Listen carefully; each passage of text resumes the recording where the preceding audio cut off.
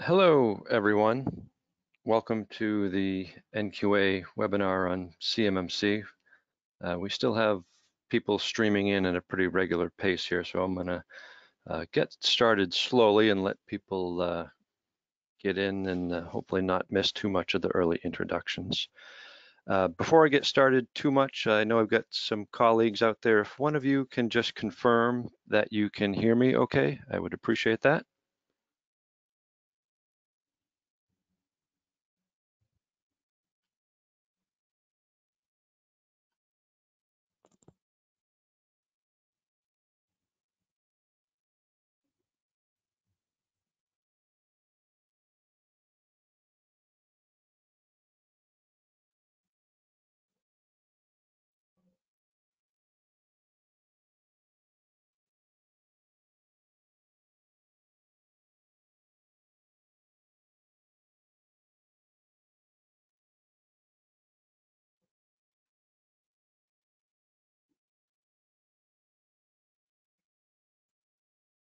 Okay. So let me give an introduction to myself, and again, we've got people still coming in, so we can let them do that. Speaking to you today, this is Tim Woodcomb from NQA USA. I see a lot of familiar names in the attendee list, so I think I've met or spoken to at least several of you in the past, and some names I certainly don't recognize. So as an introduction, let me just tell you a little bit about myself and my role and history at NQA. I am what we call one of our business unit directors, and CMMC falls under the business unit that I'm responsible for. So as a business unit director, kind of got the responsibility for everything at some level for the given standards or services that fall under that. And by and large, what we're talking about today is the information security or cybersecurity business sectors. So it's certainly not me and only me. There's several people within the organization, and then of course a lot of auditors that help with that. But suffice to say, the buck kind of stops with me in that regard. So I've been with NQA for 20 plus years. Kind of started in a inside sales role, wound up doing a fair amount of operations, including auditing, and that kind of aligns with the philosophy that we have at NQA today, where everyone really from the president on down still does some audit. So I continue to be an auditor for certain standards, certain schemes. But then as a business unit role, again, kind of more involved in what's going on technically with either existing or new standards like this, getting involved where possible on writing committees and helping to shape those standards or shape how they're audited.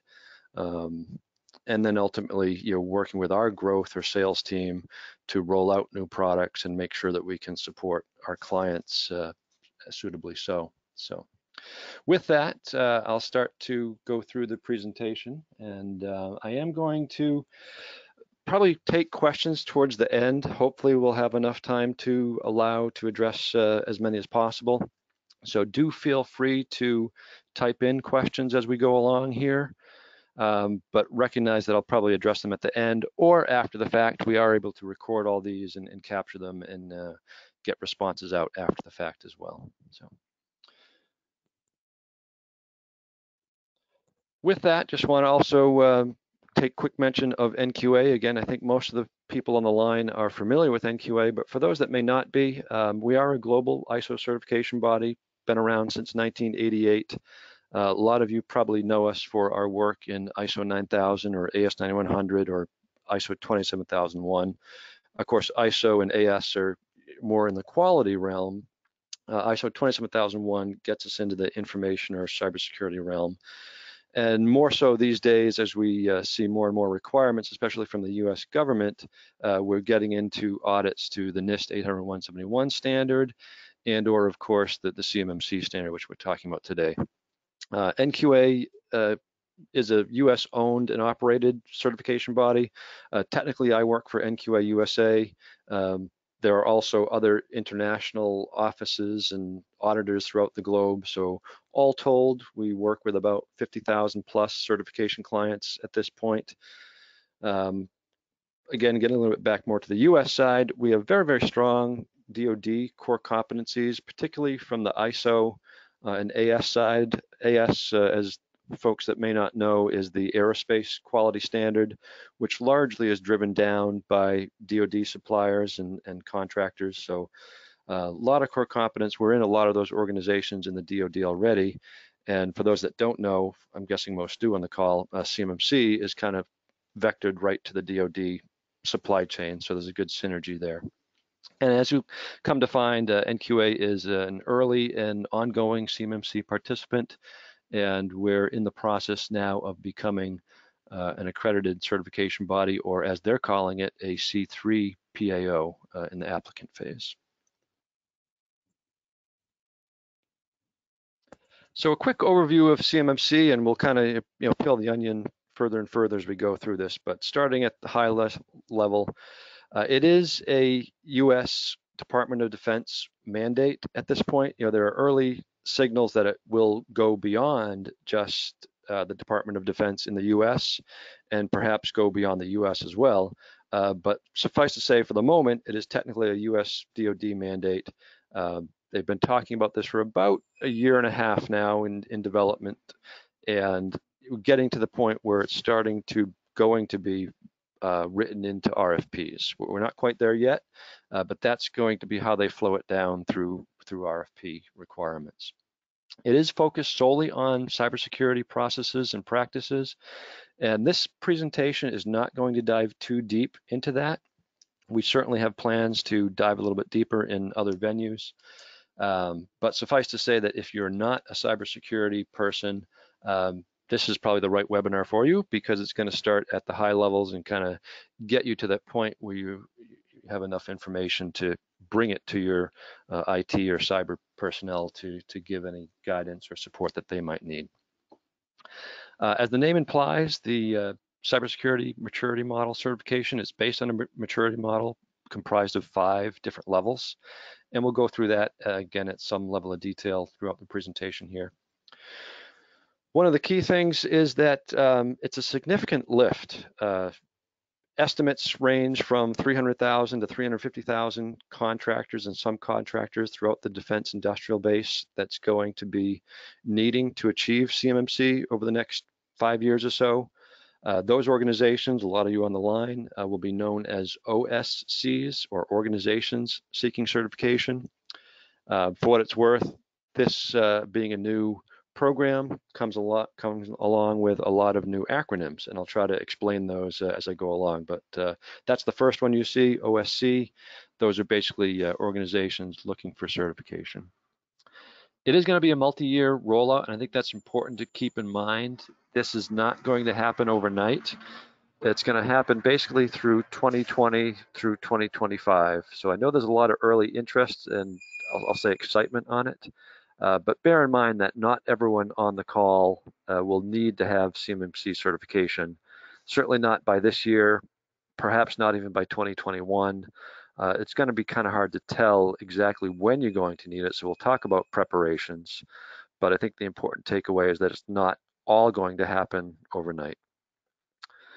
And then last but not least, the whole program is managed centrally by the CMMC AB, or the CMMC Accreditation Board.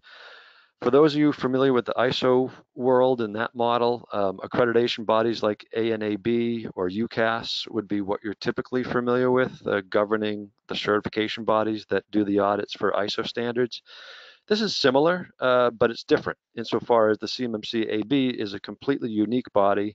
Has nothing to do with ANAB or UCAS or any of the other ISO accreditation bodies.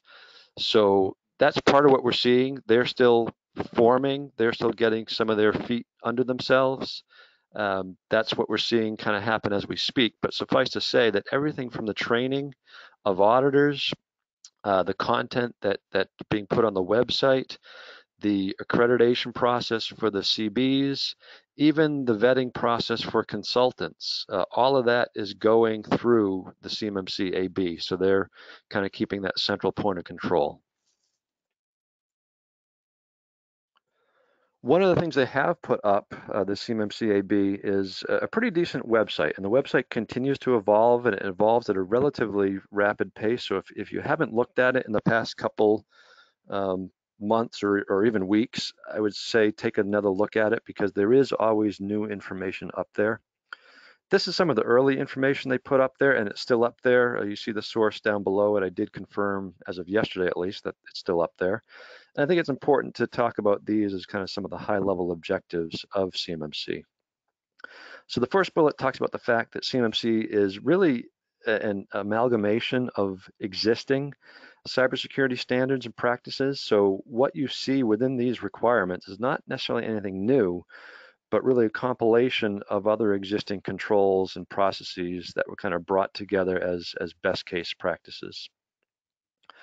CMMC itself and the certification, and really the introduction to the third party audit firm, builds upon the existing regulation from the DFARS that talked about self-attestation by organizations to NIST 800-171. The essential part of CMMC, though, again, is that third-party component to it, basically because what the DoD found was that self-attestation came in many different sizes and flavors. It really was highly dependent on the person doing the self-attestation or the organization doing the self-attestation.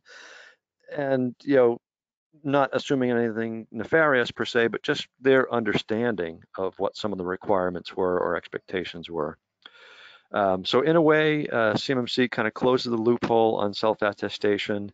It also closes the loophole on POAMs, so we'll talk about that as well in terms of what that means in terms of findings. But in essence, it builds upon the existing DFAR process and will ultimately supersede it. One of their goals that's stated, and I think it's important, is that it is meant to be cost effective and affordable, especially for small businesses at the lower levels, meaning the kind of tier 1 or maturity level 1, I think is the intent there. That's not to say that it's going to be, simple or straightforward or short, tiny audits for everybody. So I think that comment does need to be taken with a bit of a grain of salt, and I'll try to explain that as we go along. And then last but not least, kind of going to the second bullet again, the intent and really the hard and fast requirement that it is a third-party process. Organizations cannot self-attest to CMMC.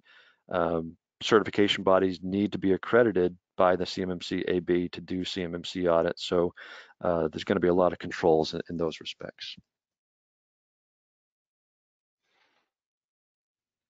Okay, so just a few kind of straightforward, transparent facts here. I want to try to boil this down because I know there's a lot of information out there and a lot of different sources. Knowing that NQA has been involved in this and participates in the webinars and working groups and kind of has lines of communication with some of the AB board members directly, I think this is pretty clear-cut information. It is changing though, so I'll try to point out, particularly with the first thing, all along it has been said that CMMC will start showing up in new RFPs or contracts in late 2020. That's still going to be the case, but they're backing down from that a little bit, I think because of some of the delays, in part due to COVID and other situations. They're backing down on how that's going to exactly happen or when that's going to exactly happen. Initially, they were going to try to manage that, and I think they still are, but there may be the cases where other RFPs invoke CMMC on kind of a voluntary basis, meaning they write it in without the CMMC requiring them to do so, and we'll see how that plays out. But suffice to say, we'll start seeing it in RFPs in 2020. In fact, we already have, and I'll allude to that in a moment as well. The RFPs themselves or the contract documents will specify which particular CMMC level is going to be needed for that contract. So it's not going to be a guessing game once you see the RFP. But at this point, we don't know exactly what's going to be what. As I mentioned, the AB is looking to manage the ramp up through this year as they kind of launch the program, and that still is very much the case, again, particularly with regards to some of the building blocks on training, getting the C3 PAOs accredited, and again, getting it into contracts. That's going to be very much flowing through the CMMC AB this year, and then kind of with the goal of getting a more open market in early 2021. CMMC will apply throughout the supply chain. So again, it's not just going to be the prime contractor on that contract. It's going to flow down to the subcontractors. And there is a little bit of grayness in terms of what exactly that means. I think from my perspective, certain contractors will need to have the same level of CMMC maturity as spelled out on the prime contractor level, whereas others will be lesser. So say, for example, a contract is spelled out at level 3. Certainly the prime would need to have level 3. Some of the subs would need to have level 3, but others of the subs might only need to have level 1. And it really depends on the type of information that that contractor is privy to. And again, we'll talk about that momentarily, but that's really going to be the deciding factor. Mentioned already, so I won't belabor too much of this, but from our perspective, what you'll see as auditors coming in from someone like NQA is that those auditors need to be trained by what's being called a licensed training provider, or another acronym, LTP. So that training content, those training objectives, the trainers themselves for that matter, are all going to be vetted by the CMMC AB. They'll go through the training, but then actually go directly to the CMMC AB to take the test and get their ultimate qualifications. So again, that's kind of where you're looking for from an accredited third party on this, is that any of the assessors or auditors coming in will have gone through that rigor of qualification. The CMMC certification, of course, can only be attained through those third-party firms, C3 PAOs. And for those that are interested, what that stands for is Certified Third-Party Assessing Organization. Has nothing to do with Star Wars or anything like that, although that's what everyone immediately jumps to. Alluded to this, organizations must meet all requirements at the given level in order for the audit and IE certification to be successful. So there is going to be kind of the ISO concept of nonconformances that will be captured in the audit process, and organizations will need to close out those nonconformances prior to getting a recommendation for certification. So if you're coming from the ISO angle, I think the closest analogy would be major nonconformances. So any findings are going to be treated kind of like a major nonconformance. They need to be closed out and reconfirmed by the assessing organization prior to a CMMC certification for that given level. So that might sound a little bit like bad news, but maybe the next item is good news. It's going to be valid for 3 years, the certification. At least that's, again, what the current information is. So once you've achieved that certification, first of all, it's good for any future RFPs that are at that certification or maturity model level, assuming that your scope would cover your bidding on other RFPs. So you don't want to be scoping too narrowly, because once you achieve certification, that's valid for 3 years and valid for any other RFPs or contracts that might invoke the same CMMC level. And the other thing that's a bit of good news is that there's been talk all along that the cost of certification is going to be considered what's called an allowable cost. And this is not my area of expertise, but again, those that are in this space probably know what an allowable cost means. In short, what it means is that you can build some of that into your bid, basically having the government offset or subsidize some of the certification costs. But of course, how organizations go about that would be up to them. But that's certainly something you'd want to explore further and see how that works out for your organizations in particular.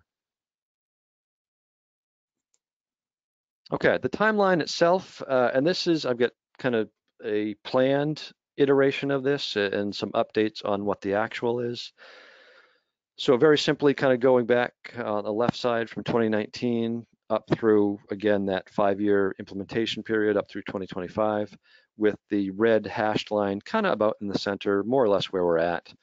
The goal was to have the auditor training roll out in about June 2020. with the certification bodies being accredited about now, July, August 2020. And some of the RFPs starting to come out in Q3, Q4, let's call it late 2020, with the initial round of certifications in early 2021. That's shifted a little bit, and again, there's been a couple more interim steps, or maybe just a little more detail added to it. So the most significant thing you might notice there is that the auditor training has been a little bit delayed. They are working on finalizing that. They've done some initial pilots of it.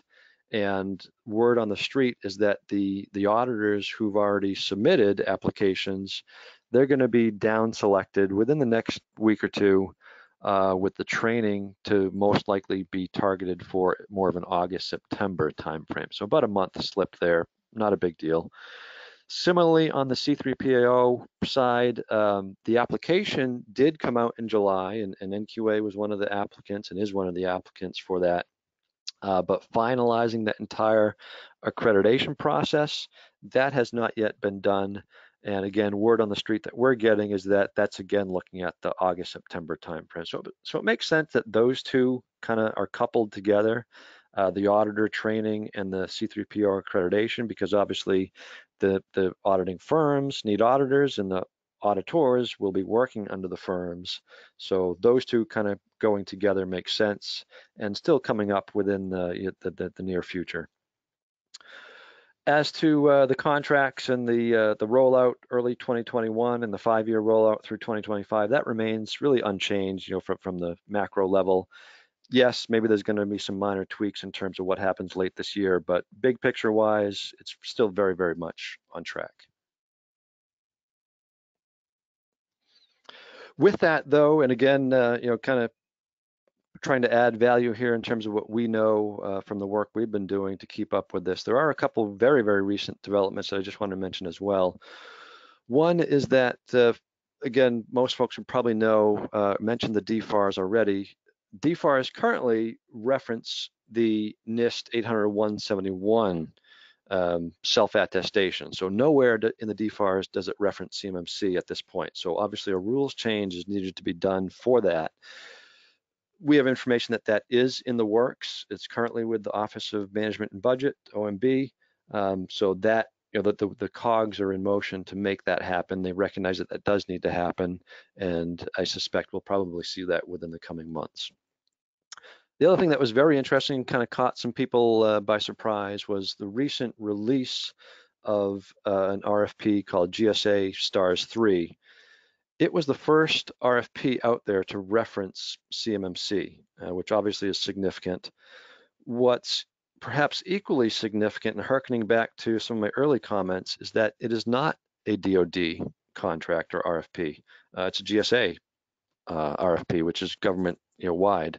So the GSA STARS 3 contract or RFP is for a huge $50 billion government-wide IT service contract.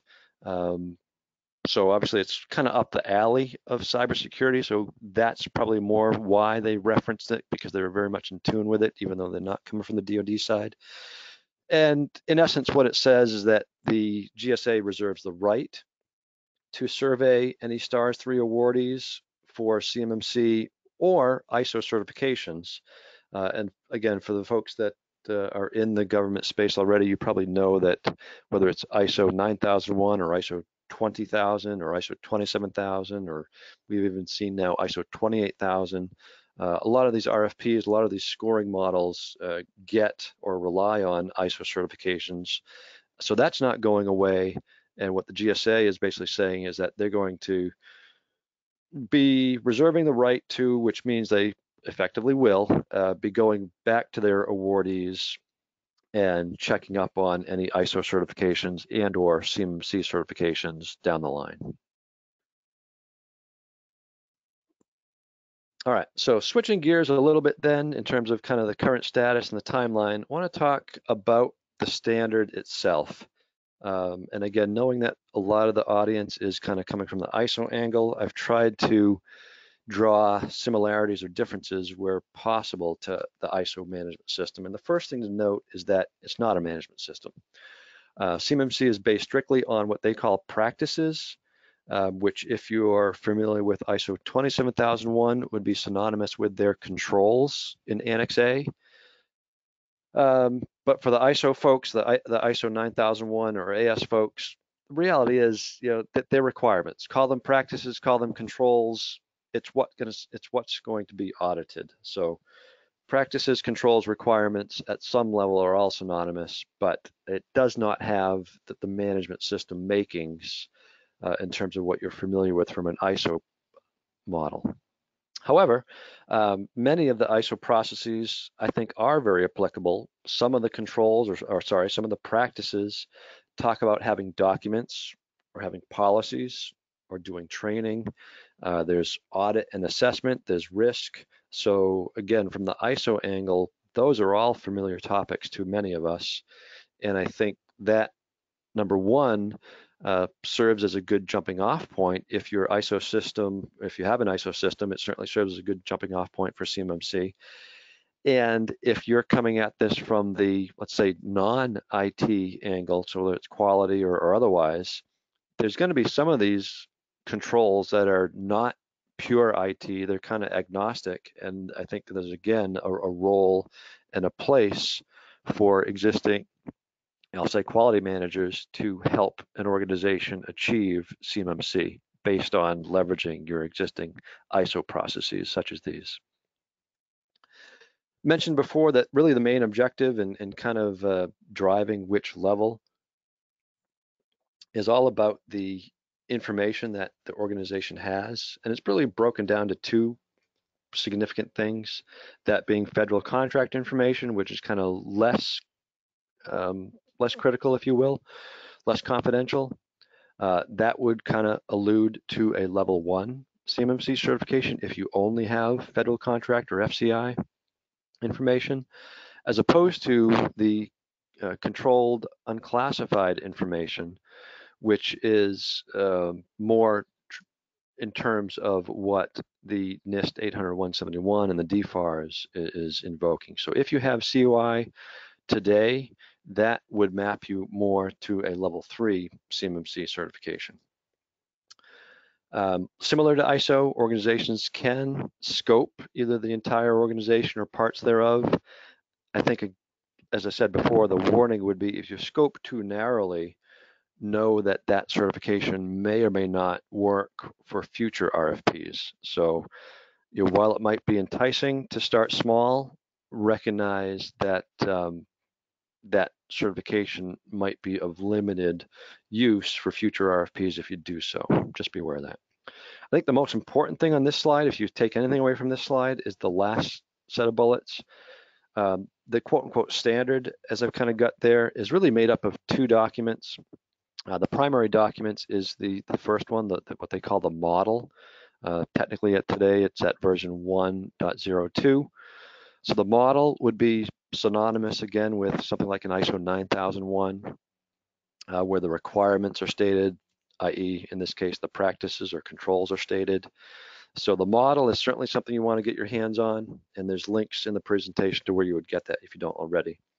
But I think more importantly, when a lot of people have skipped over, is the compendium document there, the CMMC model appendices.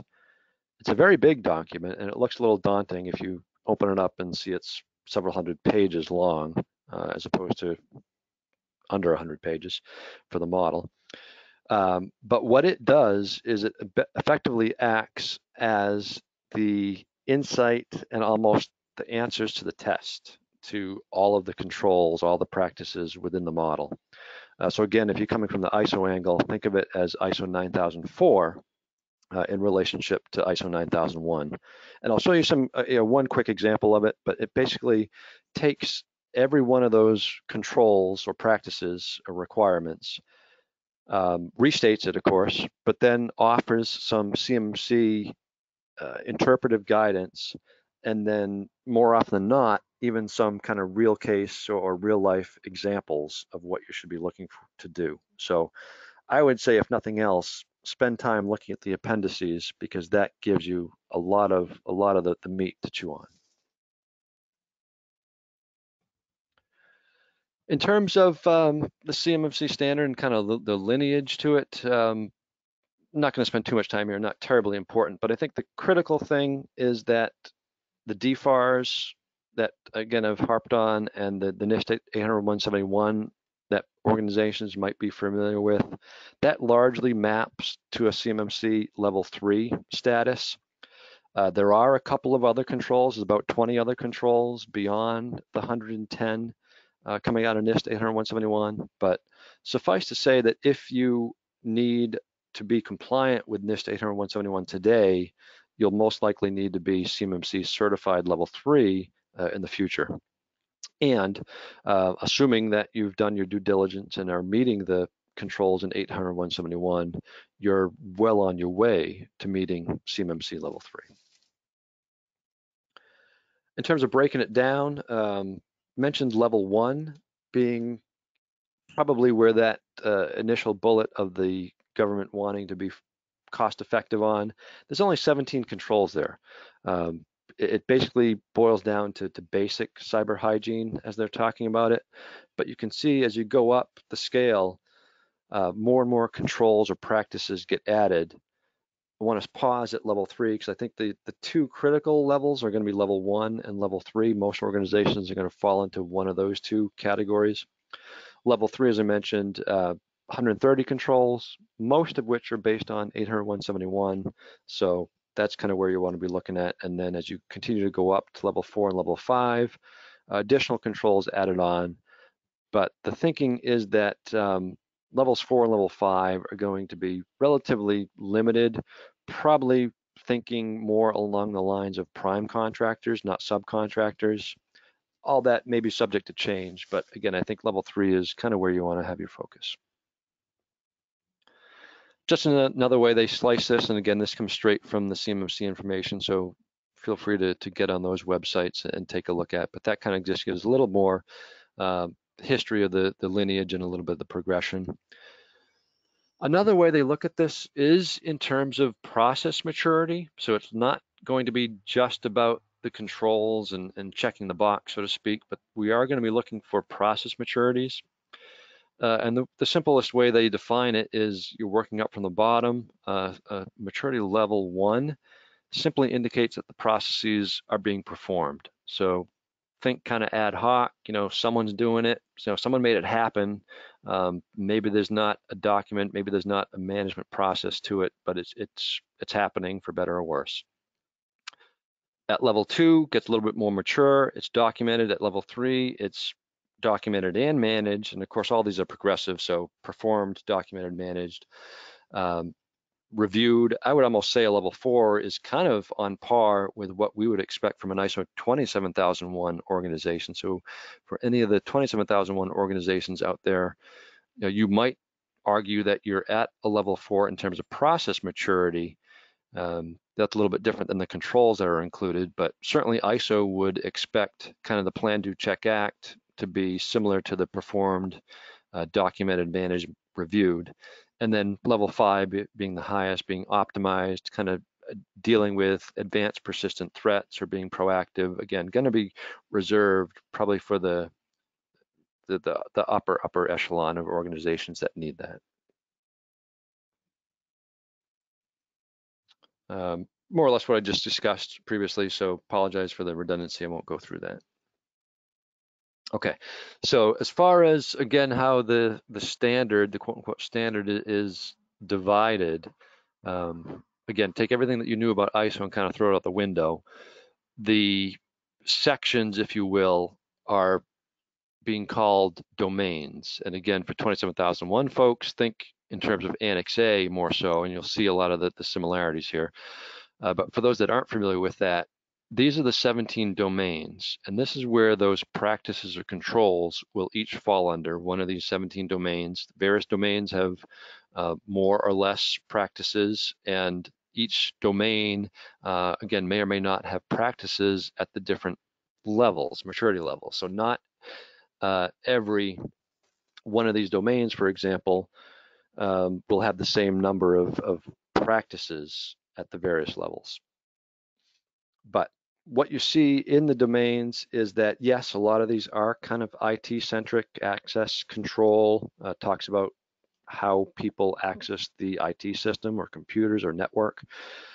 Asset management, talking about the IT assets, the hardware, software, for that matter. But then you get to something like audit and accountability. And that's, again, hearkening back to what I mentioned, that some of these practices are not IT-centric per se, and this might have opportunities for ISO folks to get in and help with. So whether it's audit and accountability or awareness and training, jump down to risk management, some of those things might not be quite as straight up the fairway IT. There may be more process controls that could be focused on. But configuration management, ID, authentication, incident response, maintenance, yes, those are all IT. As you see, most of them probably are kind of centered on IT. But I think the takeaway, again, for me is that the best case scenario is that CMMC not be dumped, certainly not be dumped on the ISO team to take full shouldering of implementing, but also it probably shouldn't be dumped solely on the IT group's shoulders for implementing. The best case scenario is taking the best of both worlds, the ISO folks that are familiar with third-party audits, that are familiar with documenting procedures and training and coming up with policies and auditing, having those folks work in collaboration with the IT folks that are already going to be familiar with a lot of these domains and have a lot of controls in those domains. If those two groups can come together, I think that's the recipe for success. So just again, knowing that the audience and the objective of this website is not to get too deep into the standards, just want to give you one quick example of the model and the appendices. So again, think the 9001 and 9004 comparisons. So this is the very first control, for that matter, access control. You see these are all under level 1. So those first 4 controls would be the access control requirements for a level 1 organization. And real quickly, you can kind of see the numerology there. AC relating back to the domain, meaning access control. 1 being level 1, and then 001 being the sequential number of the control. If you scan down, you can kind of see under level 2, about halfway down the page, the numbering system changes to AC. You're still in access control, but now .2, and again, the 005 through 007 just being sequential. So that's how the numbering works. But if we go back up to AC.1.001, the requirement or the practice or the control is very simply stated as limit information system access to authorized users, processes, acting on behalf of authorized users or devices, including other information systems. So that may sound a little bit Greek to anyone outside the IT world. Guarantee that an IT person knows exactly what that means. But if you take that same requirement in the CMMC appendices, so there it is, restated AC1 or AC.1.001. If you look further down, that's really where the gold of this appendix comes in. First bit is it gives a little more discussion from the source, so whether that's NIST or otherwise. This is really, again, kind of getting into the heads of CMMC and what they're thinking, what they're expecting. And then even more so, at the very bottom, the CMMC clarification and the 2 examples you see, I think even for the non-IT folks, if you look at example 1, that pretty much puts it in the most basic sense. So everyone now understands that, okay, access control and what that requirement was very simply, you need a username and password to get on the computer. And I think most organizations have that today.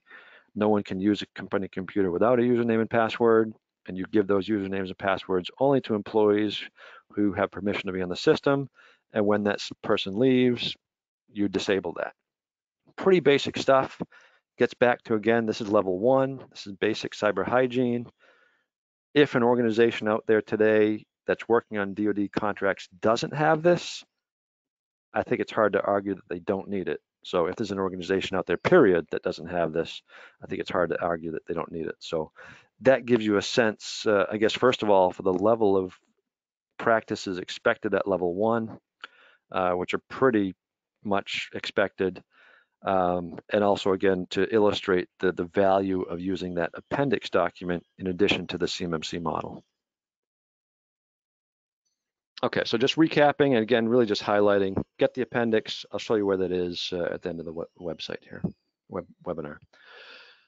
And then takeaways in general, I do think a lot of the practices are going to already be in place within your organization. You may need to get with IT to figure that out. You will need to get with IT to figure that out. CMMC on their website advises about a 6-month preparation period. I would say the NQA caveat to that is it highly depends on where your starting point is and what maturity level you're going for. With 17 controls at level 1, that's probably going to be a different preparation period than 130 controls at level 3. And again, depending where you're starting from, that's your baseline. So take that 6-month preparation period with a grain of salt, but suffice to say, it's not going to be an overnight thing. Mentioned already that the support and collaboration between ISO and QMS could be key. As you'd expect, the requirements do get more complex as the level or maturity level increases. So not all the controls or practices are going to be quite as simple as having a username and password. I think that's to be understood. And then lastly, as I've said before, if you're already aligned and needing to be aligned to 800.171 per the DFARS, 242, 204, 7012, target CMMC level 3. In terms of the likely distribution of those levels, so talk briefly about that. It's been very clear from the outset, CMMC and the DoD for that matter, is saying that the largest group and the smallest organizations are most likely going to fall into level 1. Bear in mind, though, that this encompasses everyone throughout the DoD supply chain. So again, right from the primes that are getting the most confidential, top secret information, down to service providers that have nothing to do necessarily with what's being built or what's being developed, but service organizations that are just supporting DoD from kind of areas unrelated to the given product. So I think for most of the folks on the line that are either ISO or AS, because you're in the DoD or supply chain or in the defense industrial base, I do think level 3 is where your focus is going to be.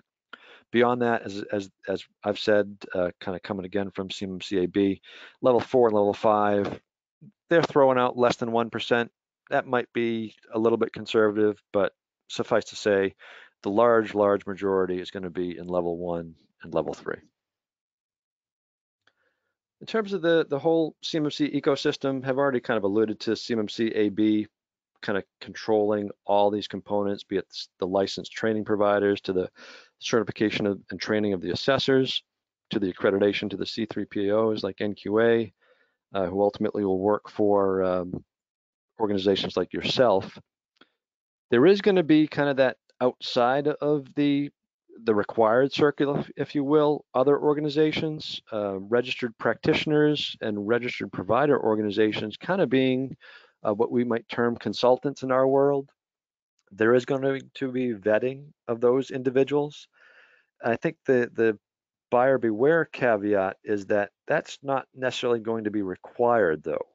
So if you choose to engage with a quote unquote consultant or an RPO, do make sure, or at least my opinion would be, do make sure or do be aware that there is this qualification called a registered provider organization, or for the individual consultant person themselves, a registered practitioner qualification that would have those individuals and organizations get some vetting from the CMMC-AB. Be aware of that as opposed to someone that doesn't have those qualifications just kind of coming in off the street, because I think with those, you need to be aware that you may or may not be getting all the information or all the accurate information that hopefully an RP or an RPO would have. So getting back to NQA, in terms of our status, again, will be known as what's going to be called a C3PAO, or a certification body, as I'm sure a lot of people will still reference it as. Um, as shown on the timeline before, we've been involved with the CMMC-AB since about this time last summer, back when there were face-to-face meetings happening. One of my colleagues, Lynette Rowe, who's down in the DC area, was attending some of those early meetings where, this was pre the AB even being formed, so kind of working groups and industry groups. We've been involved since that and continue to have active engagement with a lot of those folks on an ongoing basis. As I mentioned, we are still what would be considered a pending C3PAO, so we are not fully accredited. No one is fully accredited. We've gone as far as the process will take us. We've gone as far as anyone can go. So if anyone's out there saying that they're an accredited C3PAO, that's just simply not true, because that hasn't happened yet. Similarly, on the assessor side, we have over a dozen assessors that have put in their applications, and again, kind of following the same path and same status. The assessors were allowed to put in applications, and that as far as that process has gone thus far. Word on the street again is that those initial auditors are going to be selected for the training within the next couple of weeks, and we hope to have assessors take those next steps. But at this point, we've got about over a dozen people in the process as far as they can go, and we'll continue to push both those envelopes so that we make sure that NQA is on the leading edge of becoming CMMC ready for organizations. So at this point, we can deliver some services, and we'll talk about that, but that's where the official accreditation process stands. In terms of what the audits will look like, we don't know all of this yet, so a lot of this is a bit of a guess or a bit of a summation. We are knowing that the audit durations will vary by level. And again, if you're at a level 1 in a very small organization, I think you can think of your audit in terms of days, or maybe even a day, who knows? As opposed to if you're in that upper echelon, if you're at level 3 or beyond, I think you're talking multiple days to perhaps even, what you would consider weeks. But again, if we can throw multiple auditors at it, again, it would be like an ISO audit. If your ISO audit is 10 audit days, it doesn't necessarily have to span into 2 weeks. It could potentially be done with multiple auditors within a week's time. But think of it in terms of audit days. It might bridge over multiple days. Talked about the accreditation, third party, it needs to go through that. The audits are going to be similar to ISO audits, so maybe more in depth, maybe a little bit more technically oriented, just due to the nature of the quote unquote requirements or practices or controls. But they are intended to be on site. There is talk that the first few, again, may get some waivers for offsite or remote audits, but they're intended to be very much in-depth, objective, evidence-based audits, similar to what you've experienced from NQA in the past. There is no requirement for a stage 1 audit. And as I said before, there's no requirement for a surveillance audit in those intervening years. So there are pre-assessments or gap assessments that organizations like NQA can offer, but not required in terms of a stage 1 or intervening year audit. Mentioned findings, and this is where I guess the most granularity that we have comes up at the moment. So any findings to the various controls that are identified will be written up, and the organization has 90 days to resolve those. And by resolve, we basically mean implement, get the auditor to revisit and confirm and validate that they've been implemented and clear them, in essence. So again, if you're coming from the ISO angle, think in terms of how a major nonconformance is treated. So the concept of POAMs, or plans of action and milestones, that goes away. You cannot have any open POAMs and meet the given CMMC level. So it'll be handled more like traditional ISO nonconformances. And then to meet the given CMMC level, all those practices need to be met, again, inclusive of any findings and closing them out within 90 days. One uniqueness, and this is more anecdotal, I guess, is that the CMMC AB, again, our reports are going to be submitted to them. they're going to review and they're going to issue the certification. So anyone that's familiar with CMMI, they're kind of taking that model or that tack, whereby the AB will be doing some of that back office activity. Okay, kind of coming down the end here, and just keep it a little bit light. Famous quote that a lot of folks probably know. Donald Rumsfeld said this years ago, and I think it's apropos here because as the Defense Secretary, we're talking DoD initiatives here under CMMC, and it goes like, because as we know, there are known knowns, there are things we know. We also know there are known unknowns. That is to say, we know there are some things we do not know. But there are also unknown unknowns. The ones we know, we don't know. So how does that relate to CMMC? Well, there are still a lot of known unknowns. There's probably some unknown unknowns as well, but I'll tell you about those when I find out about them.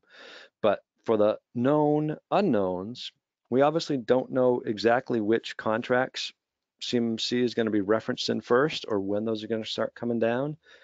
And thinking of it kind of from your perspective, it's kind of a matter of, okay, when is my number called? When is my straw picked? I can't tell you that.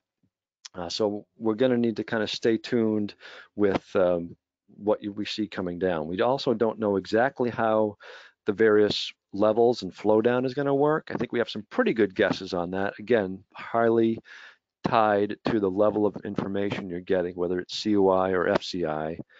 And I think, again, most of the folks on the call can kind of put a fair amount of money on expecting level 3, but we don't know that for sure.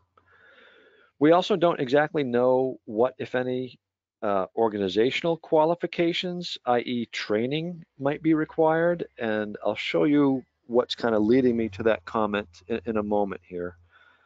We don't know the audit durations, as I've already alluded to exactly. We kind of, again, have a rough order of magnitude in mind. We don't know what the costs are going to be, and we don't exactly know what that allowable cost concept is going to be. For those that are familiar with allowable cost, again, you probably have a better idea, but it's going to be kind of a question of how do you build that into the contract, and how does that make you more or less competitive if you do so, and so on and so forth. So some questions around that.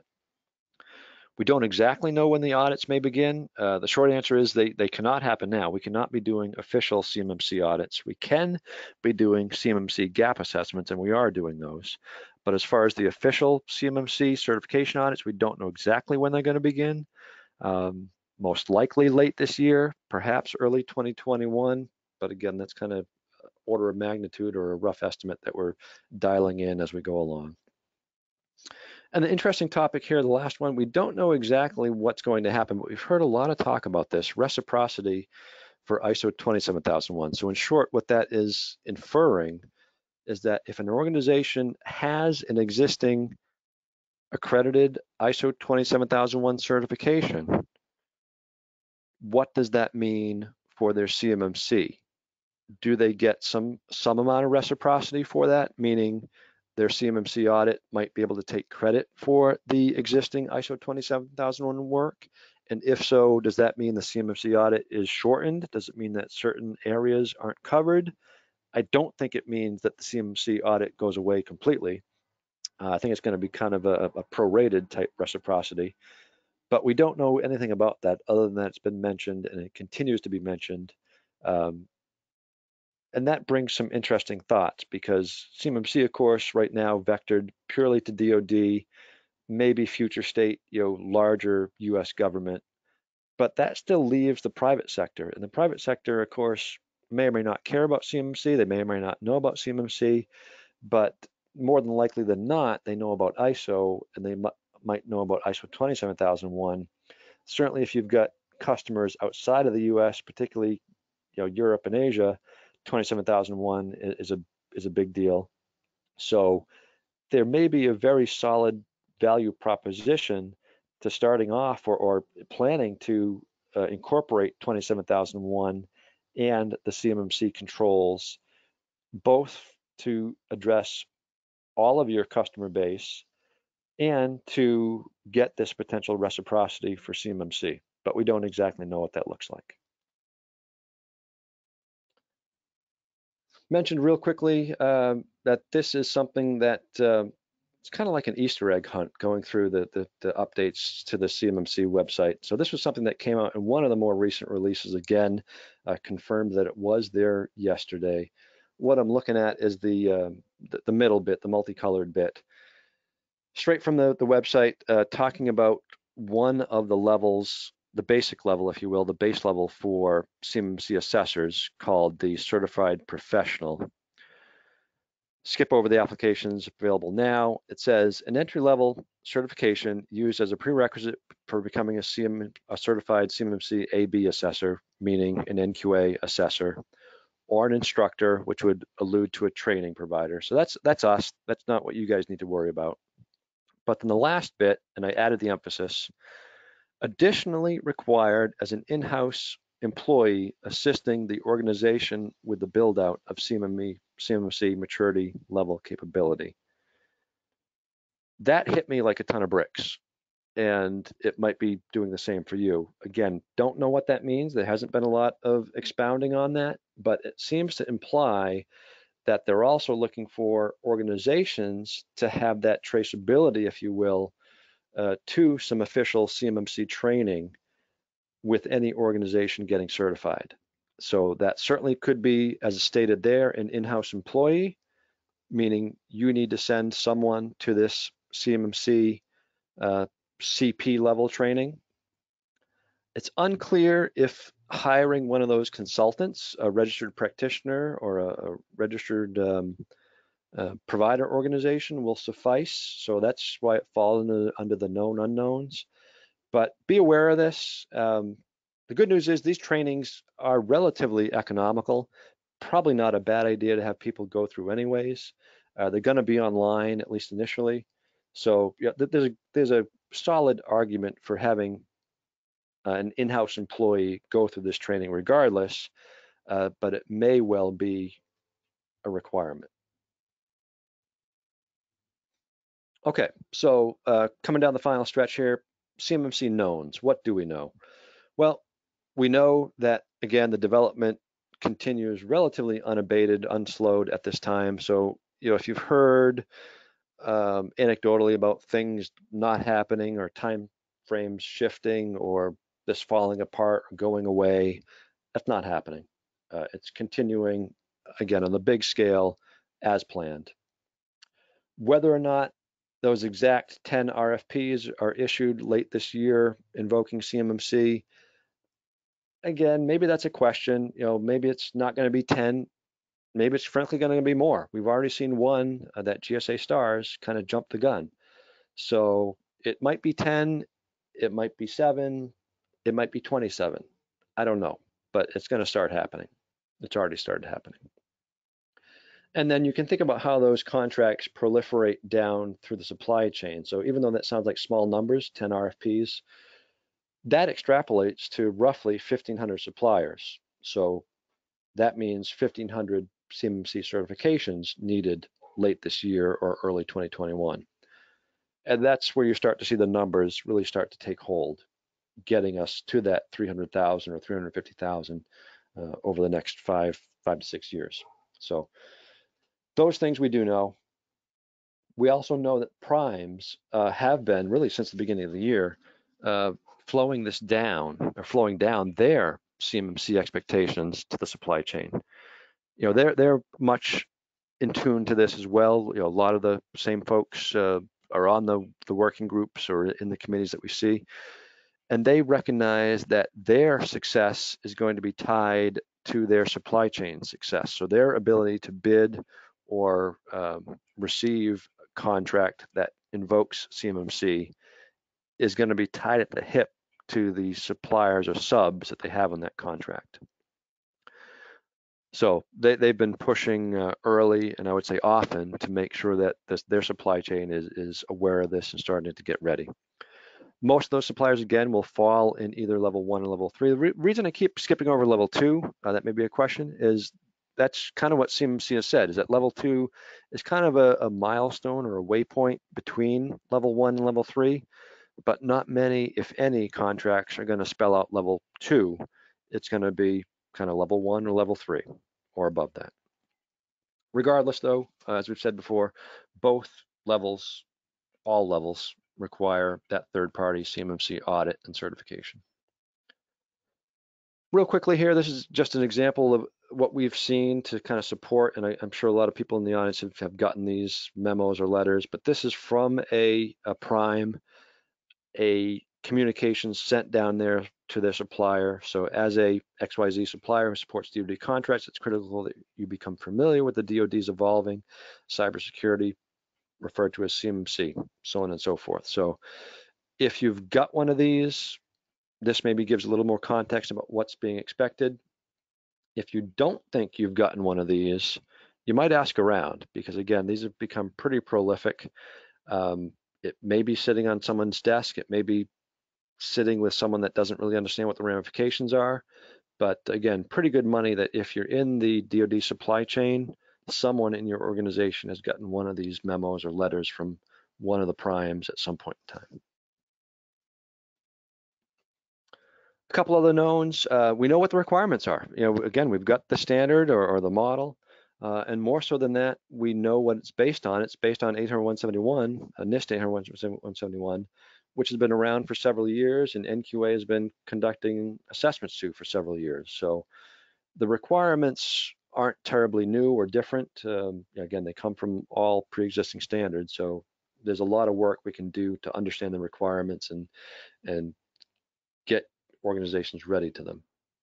As I said before, many OSCs or organizations seeking certification are incorporating those additional CMMC controls into their 27001 management system. And for those that are interested in doing so, we can certainly talk more concretely about how to do that, but just suffice to say that it's additional controls. Annex A is not the be-all, end-all.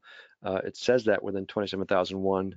You're more than welcome, encouraged, frankly, to add additional controls to be audited under 27001 on top of Annex A. And that's what you do here.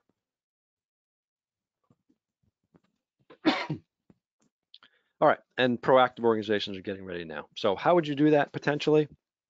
Quick, just kind of high-level action plan to consider. I think the first thing you'd want to do as an organization is determine or try to determine what maturity level you need to target. You do that by talking to your clients, looking for any of those communications that you may have gotten, determine whether or not you're already needing to be compliant with the DFARS and NIST 800-171. If so, again, that points to level 3. And then once you've done that, kind of estimate or again talk with your clients about what their timeline is, because you don't want to be caught off guard by your supplier or your customer rather saying, okay, we are looking at this RFP for level 3. We need all our suppliers to be ready for this so we can bid within the next couple of weeks, a couple of months. You want to have months to be ready for that when that comes. So review the applicable maturity level requirements. So if you're going to shoot for level 3, start understanding what's included in level 3, both in terms of requirements and the practices and controls, and then ultimately take stock of where you're at, do a gap assessment, whether you do that yourself, whether you have someone else do that, figure out where you're at, which then gets you into the implementation phase. Most likely, you'll have some of those practices in place, but some of them might need to be enhanced or tweaked or made to better align with how it's stated in CMMC. Take the access control one as an example. I guarantee that most, if not all, organizations have access control, but has it addressed all the aspects or angles of it as shown in the CMMC interpretations? There may well be other practices that are not in place that would need to be implemented. So obviously you want to kind of do your gap assessment, figure out what you've got that needs relatively simple enhancement versus what you've got or don't have, I guess I should say, that needs full up implementation. It will need documentation. Again, particularly if you're shooting for level 3, you will need documents and policies, so you can certainly start writing those. Again, you know what the requirements are. You know that for level 3, they're going to need to be implemented and documented and managed, so you can start to create, if nothing else, frameworks for those documents. You know that there's going to be some training and rollout needed. So again, you can get started at some level, even if it's just informational or kind of awareness training such as this. You can certainly start to do that. And then I would encourage you to engage with a potential certification firm or C3PAO like NQA as soon as you're ready to start thinking about that. One of the concerns we have is resource constraints. So we know that there's going to be an early kind of big wave of this. That's why we're getting as many auditors ramped up for this as possible. But there's going to be resource constraints. So the earlier you can get on the radar, the earlier you can get on the schedule, frankly, the better. So don't wait to the last minute. Don't wait until your customer is needling you for your certification within a matter of weeks or even with a matter of months. You want to have a good runway to get prepared, get on the schedule, and get this done right. Resources, and this slide deck will be provided to everyone tomorrow, so that will be sent out to folks. So just want to mention that here, but this gives you links to both the quote unquote standard, being that model, and the guidance document, being those appendices right there. One of the recent additions to the CMMC webpage or website, I guess I should say, is a web page vectored towards the organizations seeking certification, or the OSCs. And that third link gives you a link right to that, the CMMC OSC web page. And then last but certainly not least, NQA information on CMMC, which similarly, although probably not as quite as quick a clip as CMMC, continues to evolve, and we continue to post information about CMMC and developments and tools and resources on the NQA website for CMMC as well. Okay, and second to last, just a little bit of contact information from me. Again, as the business unit director, I've kind of got more of the strategic angle to this. If you are ready to talk about quotes or getting in the NQA fold for this, or frankly for any other ISO standards, your kind of more tactical points of contact are two folks. Terry Senna covers the western portion of US for initial client support or regional sales, and AJ covers the eastern portion, and their contact emails are available there. You can also go again straight to the NQA website and just put contact us information in there, or quick quote type information. Okay, so with that, I apologize. I managed to go about 10 minutes over. I'm not going to spend too much time if there are any questions, but again, do feel free to record them, and we'll take them certainly after the fact. I'm just going to quickly scroll through here and take a quick look to see if there's anything kind of major that I might have missed.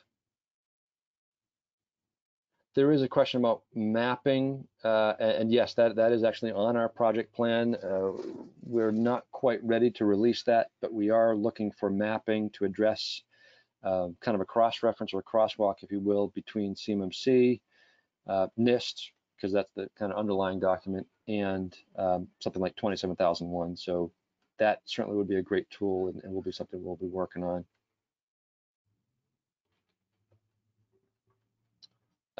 Couple comments about similarity between domains and 27001, and I agree. Some of the domains are word for word the same: asset management, access control. Others are a little bit less obvious, but a lot of overlap, suffice to say, and that's where the contract issue is there. Question about COVID and remote audits. Yes, at the moment they are talking about more than likely being remote audits, at least initially. Can't tell you how long that would last, so I guess that falls into the category of known unknowns. I don't know how long remote audits will be allowed. Will NQA be having other webinars? Yes, in fact, one of the ideas is to start to drill down deeper into those domains, into some of the technical aspects of it. and obviously give updates as we find them as this continues to evolve. So stay tuned for that. If a company reaches level 1, should it hold off for level 3, thereby avoiding level 2 audits? Again, I'm not even sure a level 2 audit would be a thing. I guess you could do a gap assessment to level 2, but I'm not sure that level 2 certification would be a thing. So I think the short answer is officially yes, although you might want to do a gap. It's kind of, how do you choose to eat the elephant? Level 2 is a nice stopping point, so you might do a gap assessment there, but yeah, you might not do full up certification. Do you have to have a program for CMMC, or can you bring it into 9001? 9001 would be a little bit tough, frankly.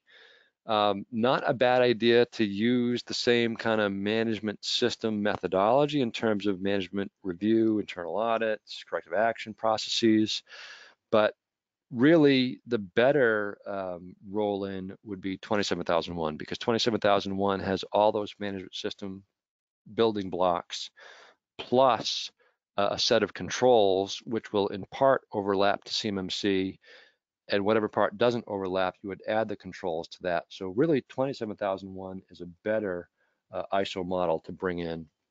But I think there is value to kind of running it under some of the 9001 methodologies, but it just doesn't fit quite as well. Is there an email to sign up? I'm gonna have to defer that to the marketing team. I think by virtue of you being on this webinar, you'll get updates, but we can look into that. And I think that kind of covers some of the big picture questions. So with that, I'm going to sign off now that we've gone even further over the allocated hour. I do appreciate everyone that joined today, and hope to see you on future webinars, or hope to have discussions with you either directly or via our sales team, and hope that we can do everything to help you out in terms of understanding and achieving a successful CMMC certification when you're ready for that. So thanks, folks, and have a good afternoon.